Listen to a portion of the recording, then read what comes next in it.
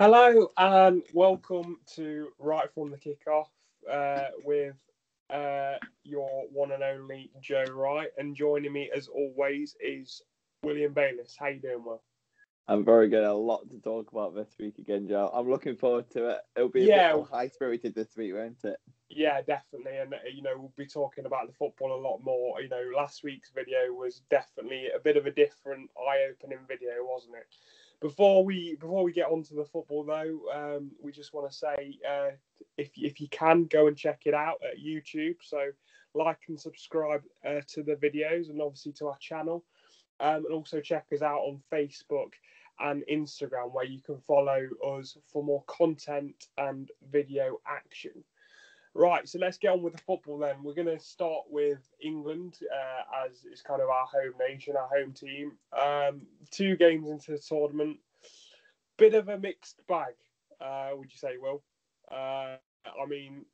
Obviously, first performance, we win 1-0 against Croatia. We're coming off a bit of a high. We think, we just beat a good team, win 1-0. And then obviously I can only describe it as a drab performance against Scotland with the 0-0. What did you make of it, and how are you feeling about it? Because I think we're feeling pretty similar on how we're feeling about England at the moment.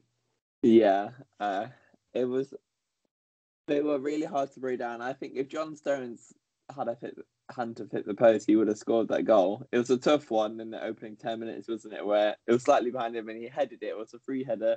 He should have been on target. But if it was on target, it was a goal. And I think that would have opened up the game. I know that's an obvious thing to say, but I feel like the game would be saying something completely different if they had scored. It would have opened up more. But for me, England didn't do enough. I know we mentioned before the tournament started that England were a bit defensively weak.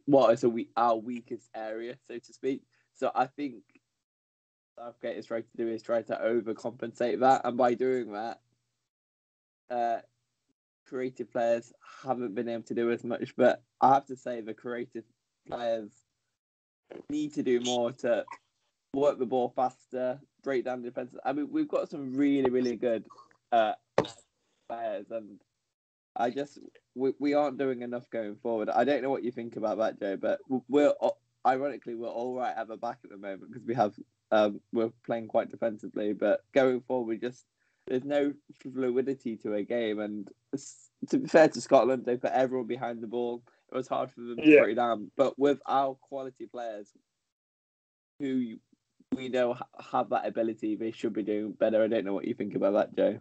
Yeah, no, I agree. I think partly of this comes down to, and I mean, I had a rant on my personal social media accounts, didn't I?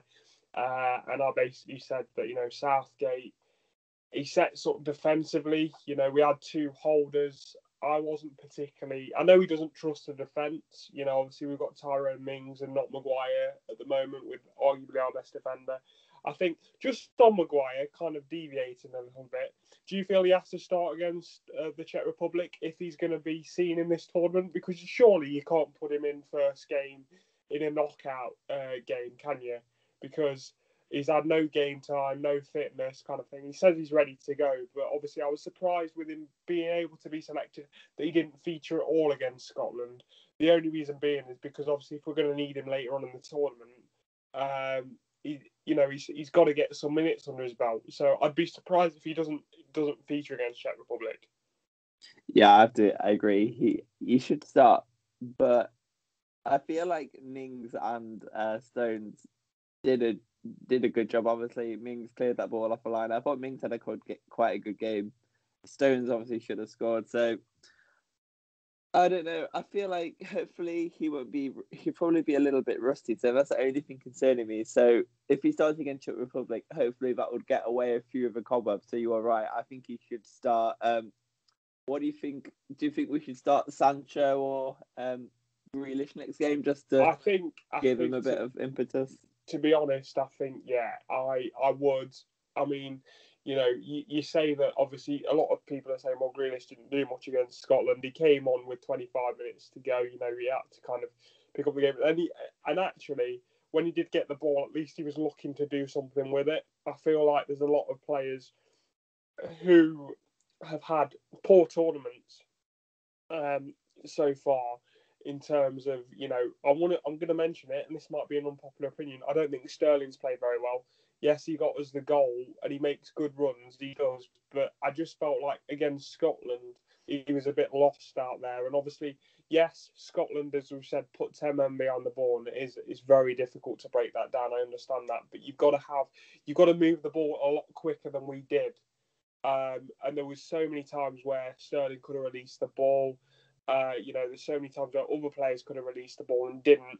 And when you've got to break down a 10 men behind the ball, like a massive block, you've got to move the ball quicker than we did, and we've just not done that. Yeah, you're completely right. Like, we should have done some smaller passes, drawn them in, create the space in behind. Like, there's so many different things what we could have done to try and get in the channels. But let's not take it away from Scotland, because they play well. That Billy Gilmore, which I've heard he's actually got COVID, so he'll be missing for the next game. It's a which massive is blow for them, isn't it? Massive blow for them. That'd be crucial, but he was instrumental in controlling the midfield, and he is one for the future for sure. I know Chelsea rate him really highly, don't they? And I think he'd be a regular starter for Scotland going forward. Yeah, and I think to be honest, he's making a shout to be a regular starter for Chelsea pretty soon. Obviously I know he's got to get past Kante because they play the same position, but I mean he's not a bad backup to Kante, is he at all? And I think he does control the midfield, like you say. I just on Scotland, obviously a great result for them against England, a great result, and obviously respect to them. They came with a game plan. I just feel like Scotland have always got a tad more passion, maybe than kind of the England players do, because England have this kind of arrogance about them slightly, where they feel like they're going to go into a game and win it. And obviously Scotland came with a game plan and executed it almost to perfection. I'd say that they were actually unlucky not to come out there with a win, if I'm going to be honest. They had chances to win the game. I mean, England did as well, so it was a bit of both. But I think Scotland will be kicking themselves in the fact they didn't get the win.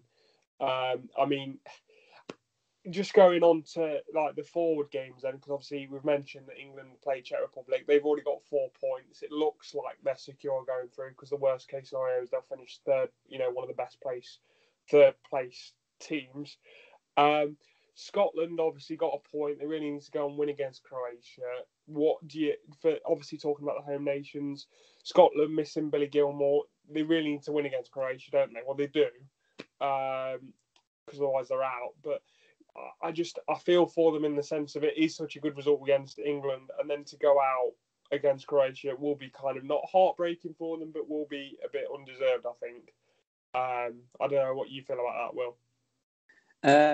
It depends how they play against, because they played all right against Czech Republic. They didn't take their chances, but Czech Republic ultimately did deserve to win their game. So if they did go out and lose to Croatia, you wouldn't feel that hard done by, because if you have one great performance against England, they get in comparison to 3 games, then you have to say arguably on paper that it's probably fair if they don't. But I do know where you're coming from in terms of that. But so that match will be crucial, won't it? Yeah, it will be. But I think, and this is no disrespect to Scotland, but I think the reason why the result was taken so differently, just to give you a few stats, so differently, obviously across the border from us in England. So England have a population of 60, 70 million. So that's a massive pool of people to pick from when you're selecting.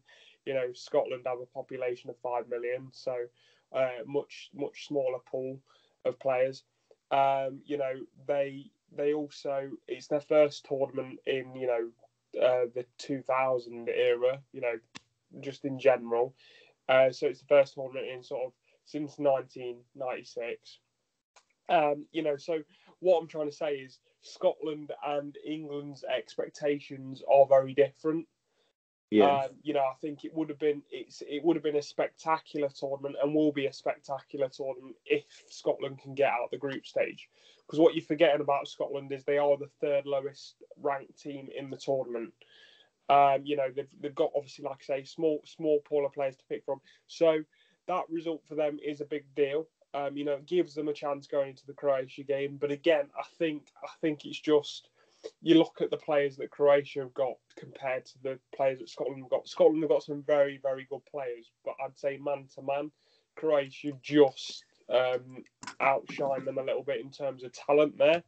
But we've already seen that Scotland have got the heart and the desire to go. They just need to get the 3 points across the line because they will qualify if they do that. I think it's going to be a very interesting game because a draw will not suit either team because 2 points for third place team would not see either of them through. So both sides will be going for a win. So I think it's going to be an interesting one because is it going to be ones where are you going to play more reserved and hopefully you get them on a counter and hopefully nick a win, or are you going to go for it? Because I really hope both sides just go for it because that will make for a really entertaining game, won't it?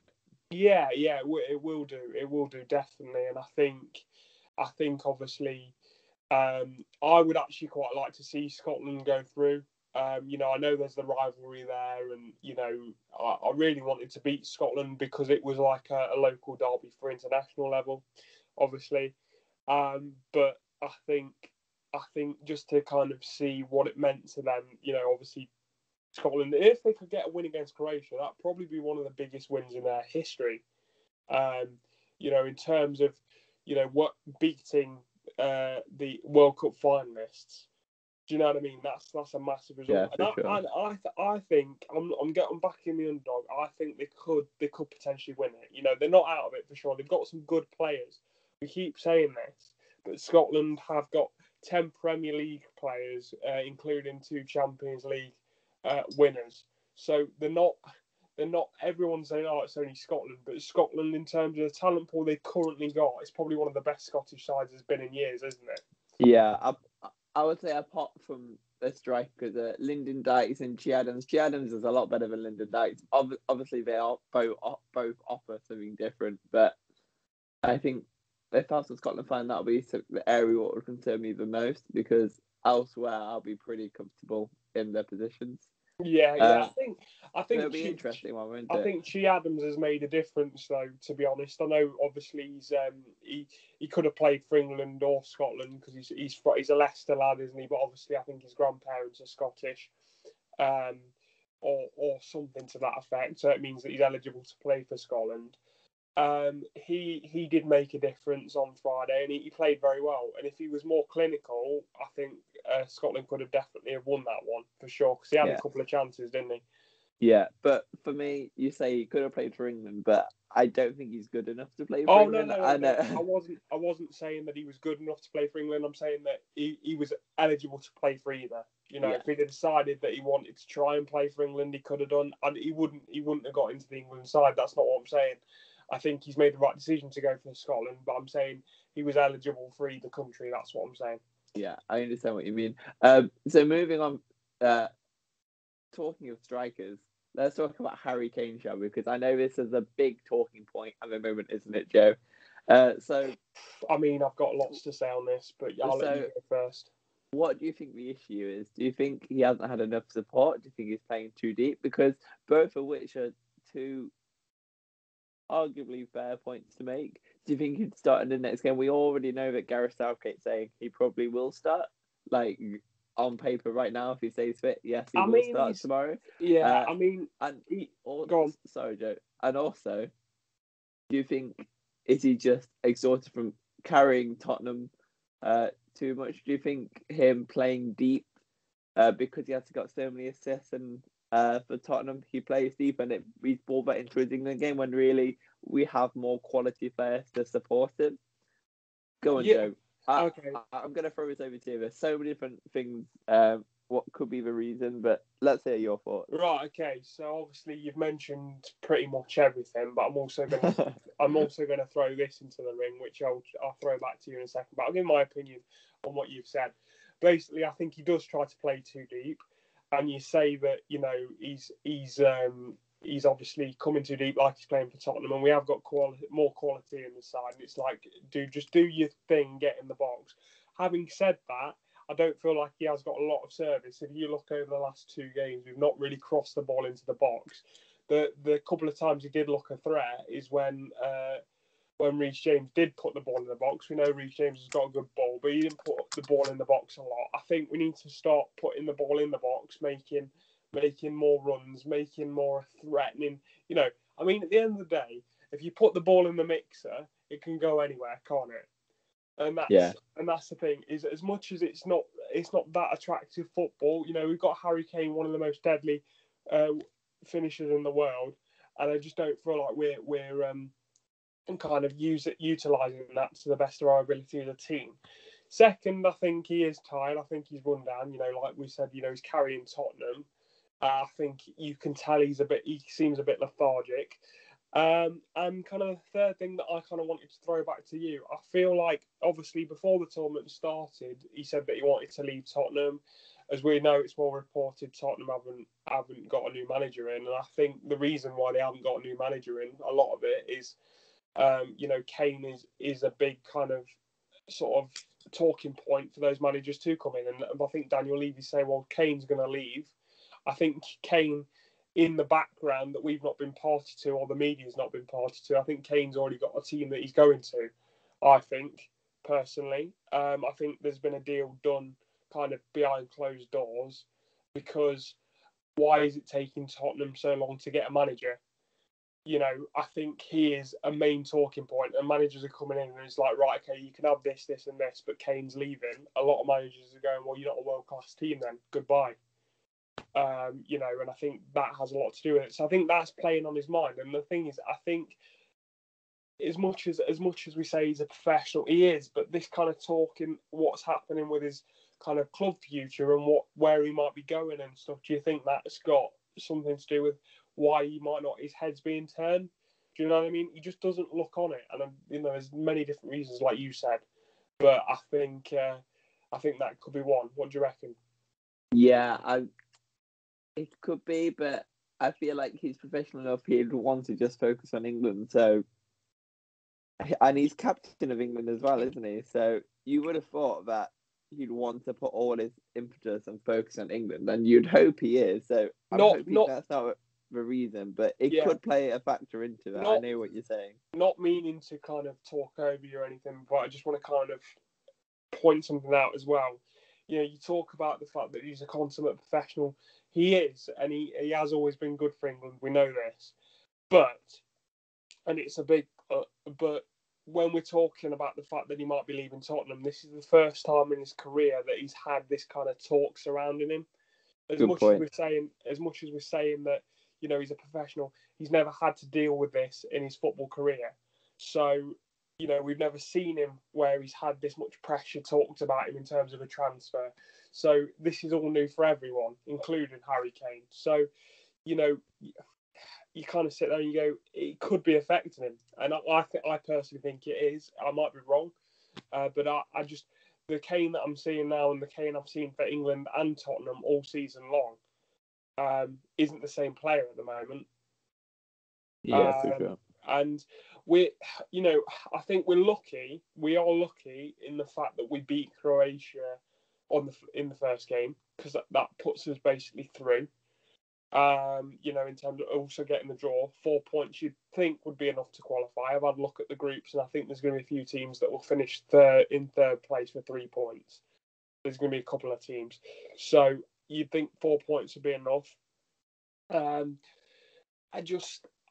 just not confident coming up against, you know, the bigger sides. I think we could play completely differently against Czech Republic, but I don't see us playing completely different, because I know how Gareth Southgate likes to set up his teams. I mean, I know we've talked about it, but what would you change? Would you change anything? You know, what do we need to do to get the fans back on side? Well, here's a really good stat to support that, Joe. That since the last 13 games, how many goals do you think we've scored? I've not got the stats to hand like you have, but I know we've had quite a lot of 1-0s. So I'm going to go, in 13 games, I'm going to go 12 goals, maybe 12, 13. You're close. We've scored only 14 goals, and bearing in mind we've played the likes of Ireland, Austria, Wales, well, Wales are doing quite well. Played Czech Republic. Like, it just shows that we need to put more creative players and get more chances in the game, because we're just not putting them away recently. I think I just backed at what we've been saying, is that they need to do more going forward. I don't know what you think, Joe. Yeah, no, I do, and I think you look at. I don't care what anybody says now with about all these foreign players make these players look better and all this stuff. We know these boys are talented. We've seen it week in, week out in the Premier League. We've seen a lot of these lads like Jack Grealish, like Rashford, like Sancho in the Bundesliga, like Bellingham. We've seen them score individual goals. So if you're talking about kind of, it's about the players around them, these lads, a lot of them can score, individual brilliant goals. Harry Kane has carried Tottenham on his back all season. Yes, all right, they didn't finish in the best light, but he got the most assists and most goals in the Premier League, which is filled with players like De Bruyne, like Yuri Tillemans, Lukaku's played in the Premier League, these players that are all doing really well in the tournament. Do you know what I mean? So all these players that have played in the Premier League that are shining in this tournament, our players do match up to those, but for some reason when it comes to international level, we just can't seem to gel together. So I'm not having that kind of, the foreign players make them look better. We have top class, world class players, we do. But it just doesn't seem to click at international level. What do you think of that, Will? No, I completely agree. We need to do more going forward. But the last thing on the England suggest I'm going to say is that it is still early in the competition. So the knockouts is a completely different ball game. So let's just see what happens. Hopefully we'll grow. We'll get a good win tomorrow against Czech Republic. And then that will give us confidence going forward, because we have nothing to lose against Czech Republic. We just need to. I think we just need to go for it a bit more. But yeah, early days still, so we'll see what happens.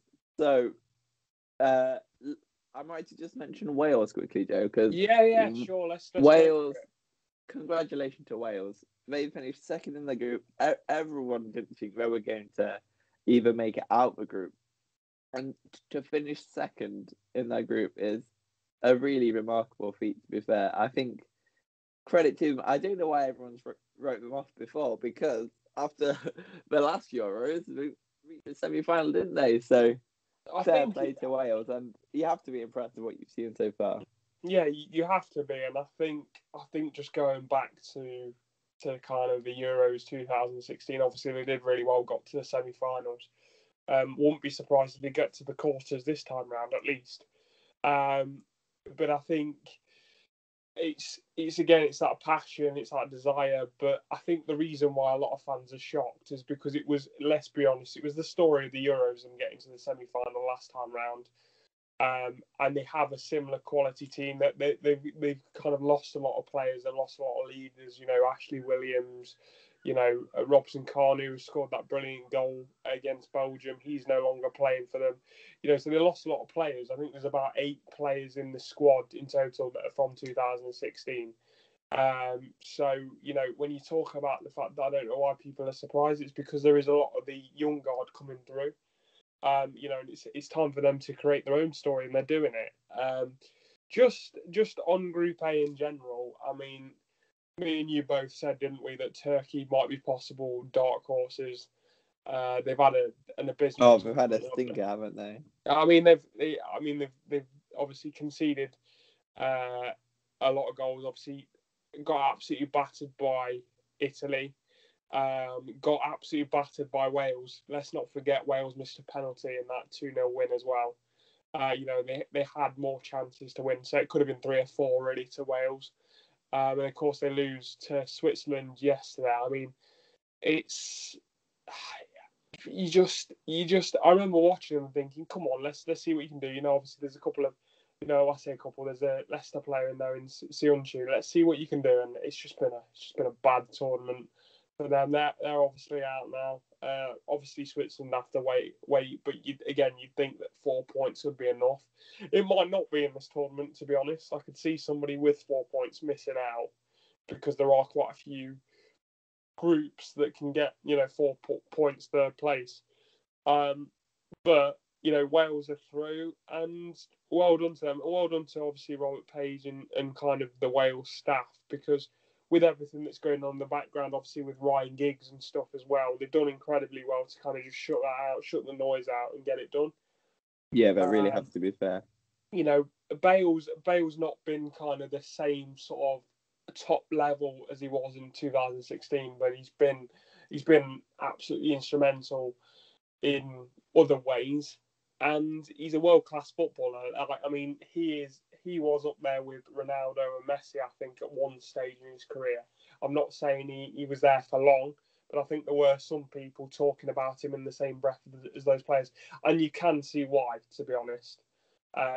He's a top-class footballer, and he really is. He's helping them out, but they've got really good players elsewhere as well. And I think it's all about a team unit. When you've got a player like Gareth Bale, you think, right, he's going to drag them, but they've been great as a team. Defensively, they've been great. They went down to 10 men against Italy yesterday. They were 1-0 down already. They went 10 men down. You're thinking, okay, so it's going to be 3-4-0. Finish 1-0. They work so well as a unit, and I'm very, very impressed. Yeah, and fair play to them. So they're guaranteed to go through now. We're not sure who they'll be playing next, but you'll have to back them regardless of their opponent. They've got that team ethos, don't they? So let's hope they can go far in this competition once again. Yeah, for sure. And I think I've got to be honest with you. I think if England were facing them in the next round, I wouldn't fancy us. To be fair, I really wouldn't. But yes, that's Group A, and obviously there's other groups. What are the groups going on today, Will? Just so we can just kind of finish it off talking about them.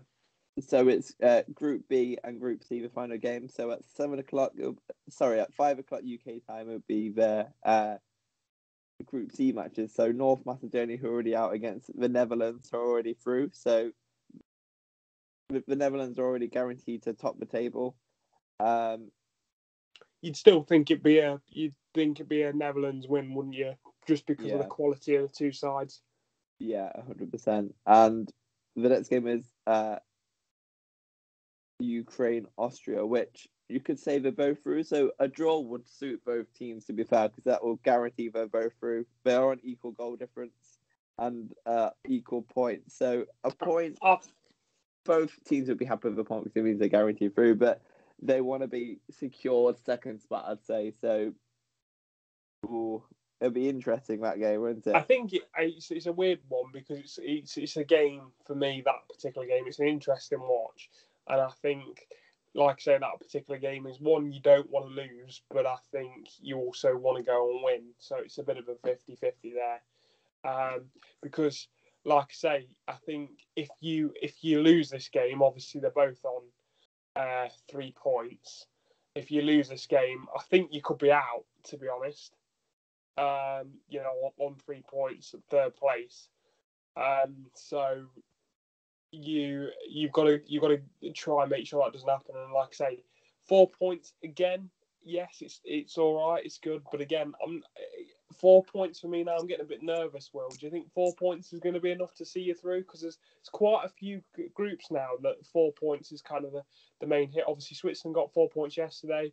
We know that Scotland, Croatia are playing. The winner of that game goes on to 4 points. Obviously, England are on 4 points as well, so they could lose the game against Czech Republic. I know I'm being kind of pessimistic, but you kind of sit there and you go, is 4 points going to be enough? Yeah, are you feeling a bit touchy, Joe?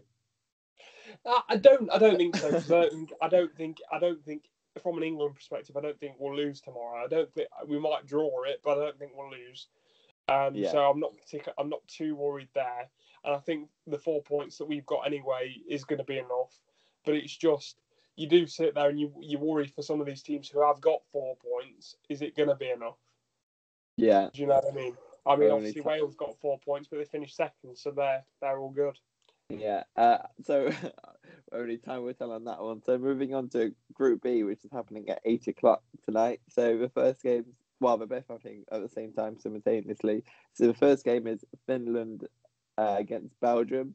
Now, Belgium are already guaranteed to get through, but Finland, you can only see it go one way for a Belgium win. So if that were to happen, you would say Finland would either finish third or fourth, depending on the Russia-Denmark match, Yeah. which is So happening as well. do you know what's hilarious about this? What? Is Denmark have not got any points. Obviously losing to Finland in the first match after the Christian Eriksen incident, obviously. So you feel like that one goes under an asterisk. And then obviously they did well against Belgium but lost. But Denmark, I've got a sneaky feeling, will still finish second. Yeah, because of the goal difference. So if this is quite funny actually, because if Denmark beat Russia, which you think they would do, and if Belgium win by 2 goals or more, then Denmark will finish second.